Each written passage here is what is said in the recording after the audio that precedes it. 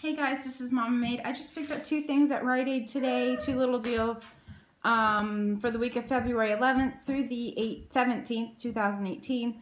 First thing is just the Irish Spring.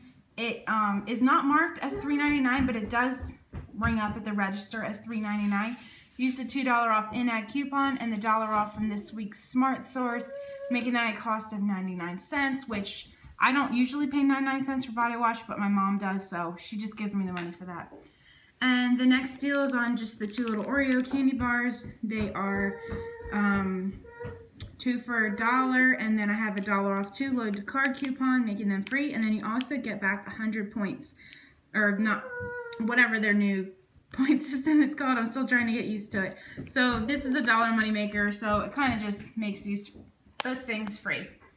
Alright guys, I don't really see much else, so I'm probably not going to take another trip there.